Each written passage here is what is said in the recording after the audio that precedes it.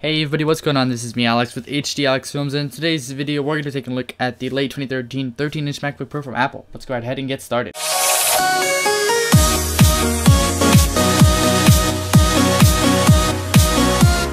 Now for my 13-inch, I chose the first model with the Retina display. It has the 2.4 GHz Intel Core i5 with 4 GB of RAM and 9 hours of battery life. So I mainly chose this one because it was one of the cheapest ends, and I just needed it really for taking notes. It wasn't for anything important, but it does feature an outstanding Retina display just like it does on the 15-inch. And I will include the link in the description for my 15-inch review along with this review. Please make sure to go and love this review because I put my best effort into this.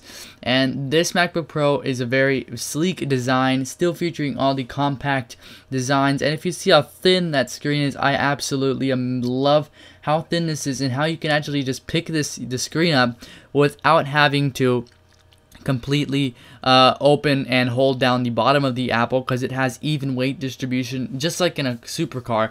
I really do love Apple's MacBook Pros, and I definitely think that they're #1 flagship laptop every single time they release one, multiple times throughout the year. Now since this one is the late 2013 model, we don't get really any much changes except an added SSD drive that we didn't see in last year's model.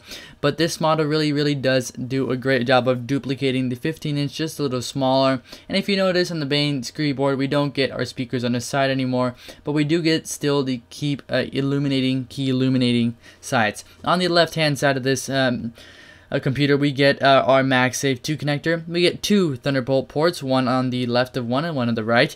We have one USB 3.0 port, which is also SATA 3, so for super speed, you can connect your super speed hard drives, and that will do you very well in transferring high data rates at 6 gigabits per second.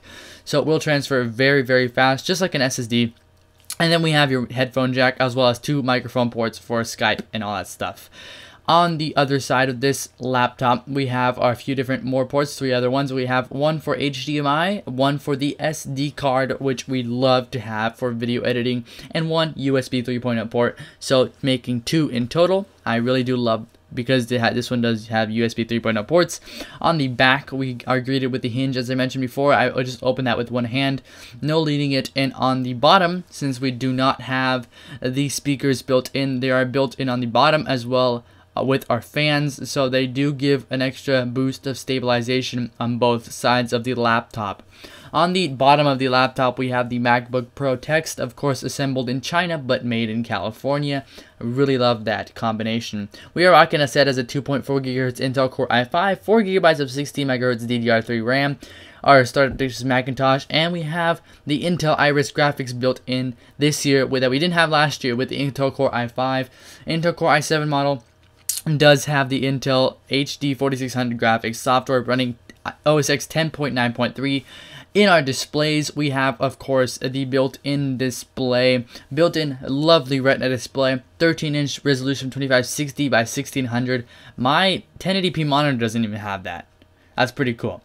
We have the 128 GB SSD in this flash storage, is what Apple calls, and we have 4 GB of RAM with 2 slots in each card and 2 GB sticks. On the desktop, I really just love the overall look of this laptop. As I said, I use it for taking notes and doing all of that. It does have the 128 GB SSD, but as I said before, I do not do any gaming on this laptop since it is not made for gaming. It's quite small, but it's very good for, you know, typing papers, wireless printing, and doing all those minor tasks. I bought this laptop for $1,300, and it really has served me well in the past 6 months that I've owned it. I have loved it, taking it to class and using it there, making science projects. Its trackpad feels absolutely amazing, and I just really love this compact, sleek look. I think my personal best, this is Apple's thinnest laptop. If you guys enjoyed this review, please make sure to give it a thumbs up. Check out www.HDAlexFilms.com for more reviews, tips, and tricks. Please stay tuned in the middle to stay tuned. Subscribe to HDAlexFilms. Stay tuned to the latest and greatest tech here on HDAlexFilms.